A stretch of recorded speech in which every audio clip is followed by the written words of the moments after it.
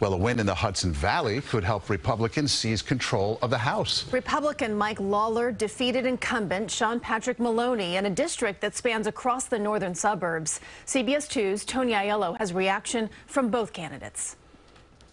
Running on fumes after a long night, Congressman-elect Mike Lawler dropped a great one-liner. The Republican noting he's soon to represent a district that includes Chappaqua in northern Westchester. Well, as Hillary Clinton's new congressman, Lawler proving to be a political giant killer in his first run for Congress, knocking out five-term incumbent Sean Patrick Maloney, who's a key player on Team Pelosi. The Speaker asked Maloney to be in charge of the Democrats' midterm effort, and he lost his own seat. I'm not going to whine about it.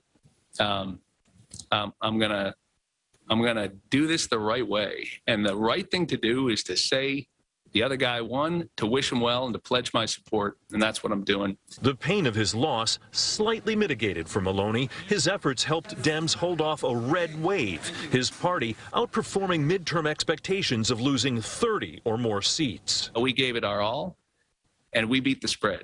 Lawler wants to see federal spending reduced. He thinks it's unsustainable.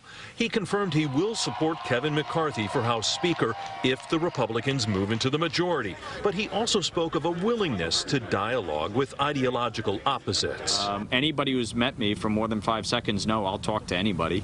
For me, I'm just going to be myself and go talk to every single member of Congress, from AOC all the way to, obviously Leader McCarthy. Lawler says his role model in Congress will be Long Island Republican Peter King, who commanded a lot of respect across the aisle during his decades in Congress.